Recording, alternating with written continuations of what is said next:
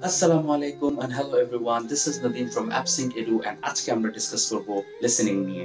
Listening এর যাবতীয় basic details আপনারা আমাদের লাস্ট ভিডিওতে চেক করতে পারবেন যেটা লিংক ডেসক্রিপশনে দেয়া আছে।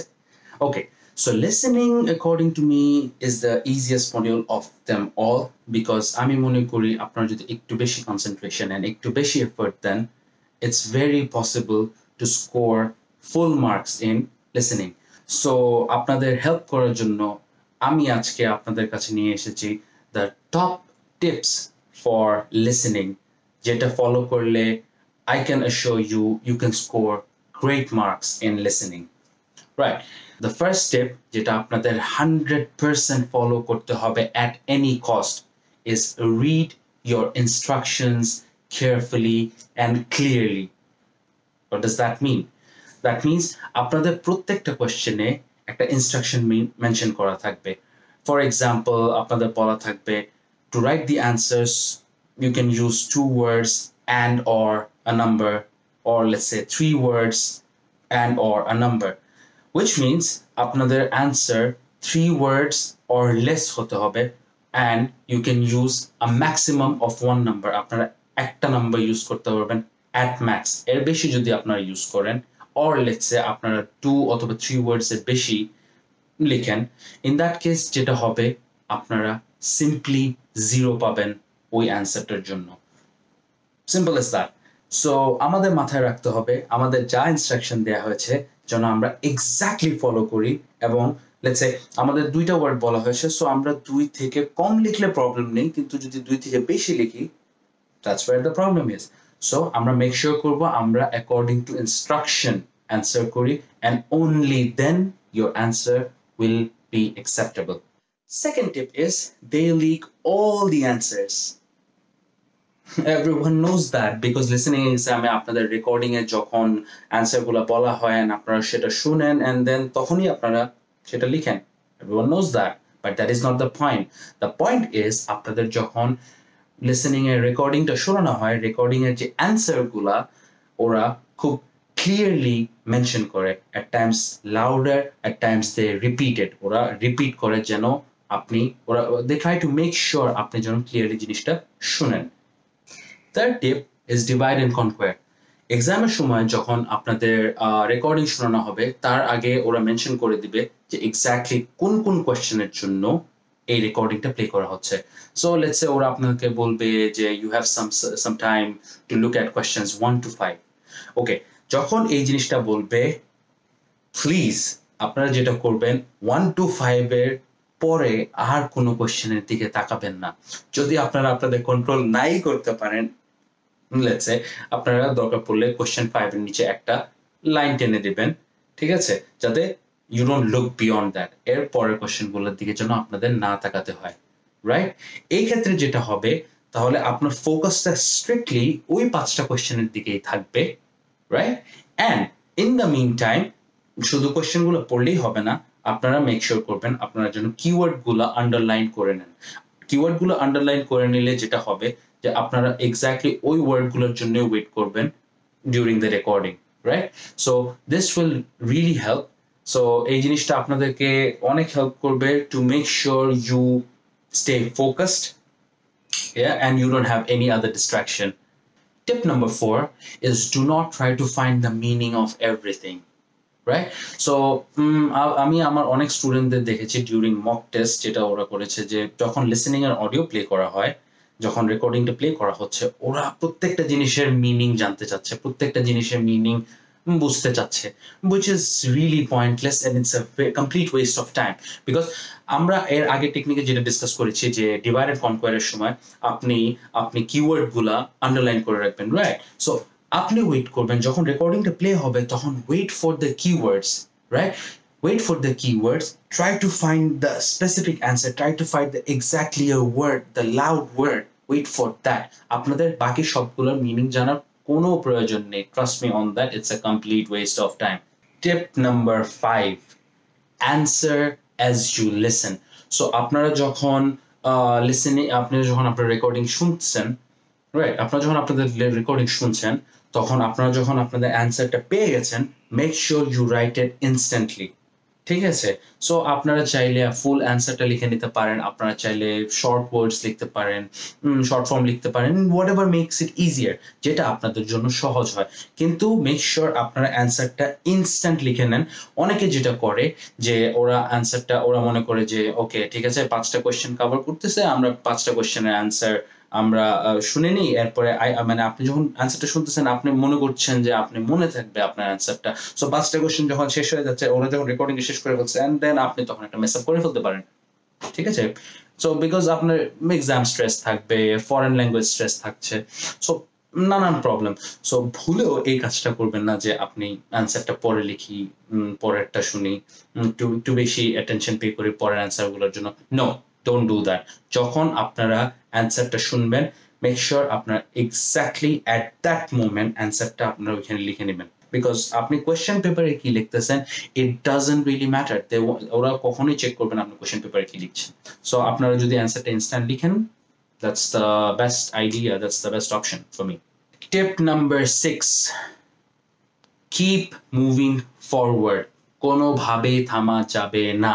অনেক সময় এরকম হয় যে আমরা একটা অ্যান্সার শুনেছি এবং ওইটা লিখতে লিখতে ইন দ্য মিন টাইম আরেকটা অ্যান্সার বলে দিয়েছে। হয় এরকম, অনেক সময় হয়।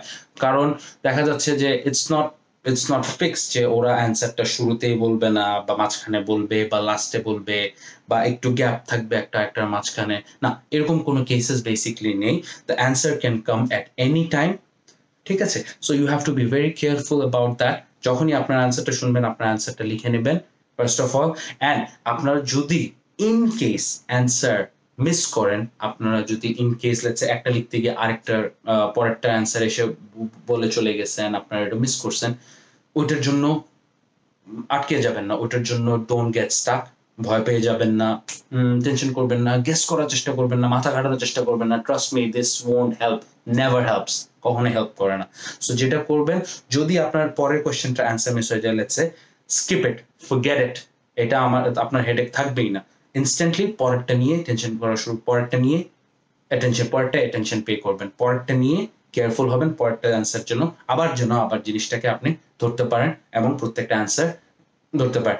এবং যখন আপনার শেষ হয়ে যাচ্ছে, তখন আপনি যদি লেটস সে আপনি কিছু একটা গেস করতে পারেন, বা আপনি মাথায় আসতেছে যে এটা ঠিক হবে, ওইটা ঠিক হবে, ওইটা লিখে দিতে পারেন, to stay on the safe side. Doesn't mean যে এটা রাইট হবে, it doesn't really matter, but make sure আপনি যদি কোনো অ্যান্সার মিস করেন, don't stress it out.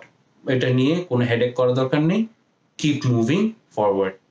Tip number 7, unexpected turns. Listening এক্সামের সময়, রেকর্ডিং এর সময় যেগুলো হয় যে আপনাকে যখন ইনফরমেশন দিচ্ছে, অনেক সময় ওরা ইনফরমেশন মডিফাই করে, right? So let's say recording এ আপনাকে বলতেছে যে ওকে, I will attend the meeting on Monday. And then, oh wait, I just remembered I had another reservation on Monday. Let's set the meeting on Wednesday. So in that case, আপনি যখন ফার্স্টে শুনেছেন যে Monday, and let's say আপনার answer শিটে আপনি Monday লিখে দিলেন, the answer would be completely wrong. এই জিনিসটা হলো একটা আনএক্সপেক্টেড টার্ন। এই জিনিসটা আপনাকে একটু ডিস্ট্রাক্ট করার জন্য করে, যাতে ওরা ট্রাই টু মেক শিওর আপনি ঠিক মতো শুনছেন জিনিসটা, and আপনি ঠিক অ্যান্সারটা লিখছেন। সো আপনাকে যখন পরে যে ইনফরমেশনটা দিচ্ছে, লেটস সে মানডে কথা বললো, and then it said যে রিজার্ভেশন আছে, and so Wednesday তে let's do the meeting. So Wednesday would be your answer and not Monday. Okay, so you have to be very careful about that. এই জিনিসটা খুব often listening test হয়, and people they get confused at times. Tip number 8, copy your answers smartly. Right? Smartly in the sense, আমি বুঝাচ্ছি যে আপনি যখন আপনার অ্যান্সারটা পেয়ে যাবেন আপনার রেকর্ডিং থেকে, তখন make sure you note it down instantly. একদম সাথে সাথে আপনি নোট ডাউন করে ফেলবেন, as I've said earlier, answer as you write, right? This is a race against time. আপনাকে প্রত্যেকটা সেকেন্ড খুবই স্মার্টলি ইউটিলাইজ করতে হবে। সো আপনি যখন অ্যান্সারটা পেয়ে যাচ্ছেন, so instead of writing the entire answer, বসে পুরোটা জিনিস লিখতে you might miss the next one, right? So in that case what you do is আমি suggest করি, that's something I always do and I always suggest to my students as well, যে যখনই তুমি অ্যানসারটা যখনই আপনি অ্যানসারটা পাচ্ছেন আপনি অ্যানসারটা শর্ট ফর্মে লিখে নেবেন and obviously একটু কেয়ারফুল থাকেন। মাঝে মধ্যে এরকম হয় যে অনেকে শর্ট ফর্ম লিখে and যখন অ্যানসার বুকে কপি করার টাইম আসে তারা তাদের নিজেদের শর্ট ফর্মই বুঝে না, রাইট? সো আপনাদের যেটা করতে হবে যে মেক শিওর এমন ভাবে আপনি শর্ট ফর্মে অ্যানসারটা একটা শর্ট একটা ফরম্যাটে অ্যানসারটা লিখে নেবেন and make sure it's understandable to you. Tip number 9, answer can arrive at any time. Trust me on that. যে কোনো সময় আপনার অ্যান্সার আসতে পারে, সেটা শুরুতেও হতে পারে, সেটা মাঝখানেও হতে পারে, সেটা লাস্টেও হতে পারে। দুইটা অ্যান্সারের মাঝখানে একই লাইনের ভিতরে একই সেন্টেন্সের মধ্যে আপনাকে দুইটা অ্যান্সার বলতে পারে, বা পরপর দুই সেন্টেন্সে আপনাকে দুইটা অ্যান্সার বলতে পারে পরপর দুইটা কোয়েশ্চেনের। সো আপনার যেটা করতে হবে, আপনি এরকম এক্সপেক্ট করতে পারবেন না যে ঠিক আছে ফার্স্ট কোয়েশ্চেনের অ্যান্সারটা একদম শুরুতেই বলতে পারে। অনেক সময় এরকম হতে পারে অনেকগুলো ইনফরমেশন দেওয়ার পর হঠাৎ আপনাকে 1 নম্বর কোয়েশ্চেন অ্যান্সার দিল এন্ড দেন সাথে সাথে আপনাকে 2 নম্বর অ্যান্সারটা দিয়ে দিল, রাইট? সো যেটা হচ্ছে যে আপনি এরকম কোন অ্যান্টিসিপেশনে থাকবেন না যে না এরকম টাইমে অ্যান্সারটা 1 নাম্বার অ্যান্সারটা আসবে বা 2 নাম্বার অ্যান্সারটা আসবে, না এরকম কিছু না। সো আপনাকে দ্য এন্টায়ার টাইম যতক্ষণ পর্যন্ত আপনার রেকর্ডিংটা চলছে আপনাকে ফুলি অ্যাটেন্টিভ থাকতে হবে এন্ড যে কোনো সময় trust me any time the answer will arrive and আপনাকে সেটা আইডেন্টিফাই করতে হবে। টিপ নাম্বার 10, সিঙ্গুলার প্লুরাল। অনেক সময় অ্যান্সার যখন রেকর্ডিং বলা হয় অনেক সময় the answers R in singular, sometimes these are in plurals. Let's say the answer there are many cats বললো একটা জায়গায় হয়তো and the answer is cats. এখন আপনি যদি অ্যান্সারে শুধু ক্যাট লেখেন without the S, the answer is completely wrong, right? So আপনাকে মেক শিওর করতে হবে, you have to be careful যে কোনটা সিঙ্গুলার কোনটা প্লুরাল, এই ওয়ার্ডগুলো আপনাকে খুবই খেয়াল রাখতে হবে and you have to make sure আপনি এক্স্যাক্টলি ওইটাই লিখেন যেটা আপনাকে রেকর্ডিং এ বলা হয়েছে। সিঙ্গুলার হলে সিঙ্গুলার, প্লুরাল হলে plural. Tip number 11, try to guess the grammar. So আপনি যখন কোয়েশ্চেন পড়তেছেন তখন আপনি try to make a guess, not a wild guess, just a guess যে কোন গ্রামারটা কোন পার্টস অফ স্পিচটা ইউজ হতে পারে for the answer. Let's say আপনার কোয়েশ্চেনে বলা হলো the name of the place is something, right? So it's a name, so it's a noun. So যেটা হবে আপনি যখন ভিডিও শুনতেছেন তখন you will be more careful about hearing a name, some sort of name, any type of name or anything, which is a noun. So এই জিনিসটার ক্ষেত্রে আপনি যখন কোয়েশ্চেনটা পড়তেছেন তখন আপনি একটা গেস করার চেষ্টা করবেন যে অ্যান্সারটা কি নাউন হবে নাকি অ্যাডজেক্টিভ হবে নাকি ভার্ব হবে না কি হবে। এই জিনিসটা আপনাকে যখন আপনি অডিওটা শুনছেন it will be very helpful for you to exactly identify the answer. So these are all the tricks I wanted to discuss with you and আমি বিশ্বাস করি এই টিপসগুলো যদি আপনারা thoroughly follow করেন এবং strictly follow করেন আপনাদের listening exam খুবই ভালো হবে ইনশাআল্লাহ। সো এই টিপসগুলোর জন্য আমরা we will be releasing a book, আমাদের soon আমাদের একটা ফ্রি বুক রিলিজ করব আমরা যেখানে এই টিপসগুলো সবগুলাই মেনশন করা থাকবে।